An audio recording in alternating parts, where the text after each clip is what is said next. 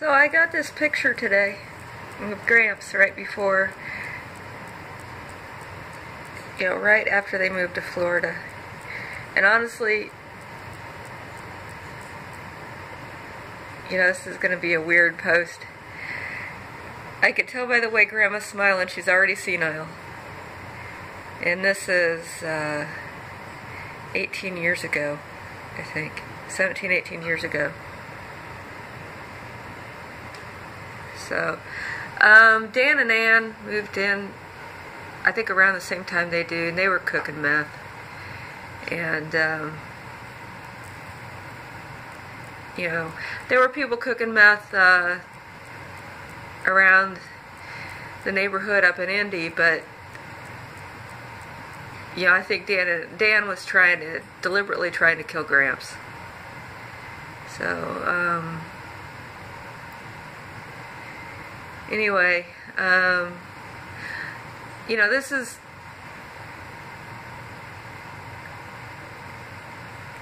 is actually one of my aunts channeling my grandfather.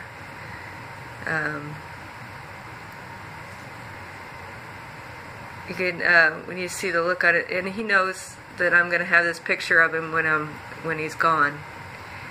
He didn't really have a day life. And he kind of set me up in a coalition family that he was managing. And,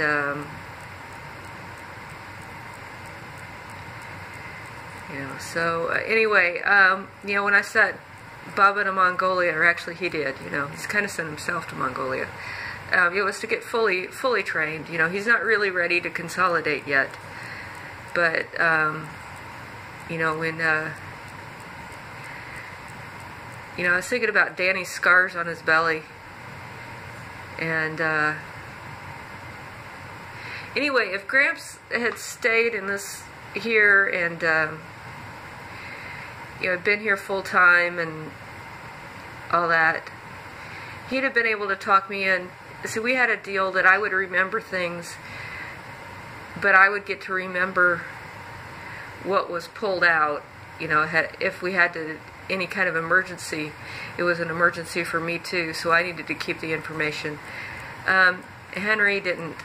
And some people have seen this picture today, and I said, oh, that guy, that's the guy that, was the difference between, all sorts of other things around here.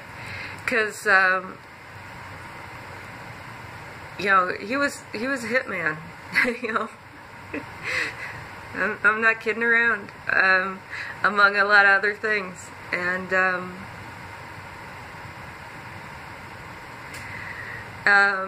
when he wasn't doing hits, man, he was hitting every pantry and stuff.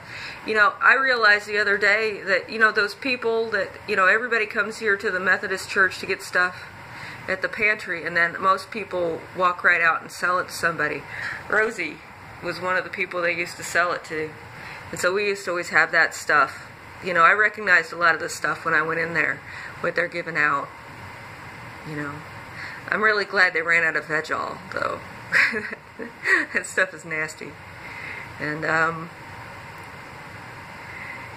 but I'm glad they still have the tuna fish. And they don't do Cracker Jacks anymore. But I like that they've gone to granola bars. And I go in and get it myself, and I eat it myself. I don't sell it to anybody.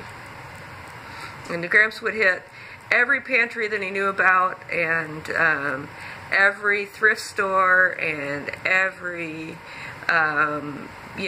day-old bread, that kind of thing.